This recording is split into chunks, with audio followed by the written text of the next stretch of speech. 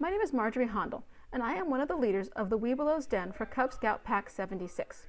This year's Compassion Week provided a great opportunity for the Cub Scouts to give back to the community while staying safe and remaining physically distant. I was able to distribute individual paint kits to each Scout, and they joined a Zoom class to create art for seniors. The Scouts were able to do a good turn as well as connect with each other. What I like most about Compassion Week is just that.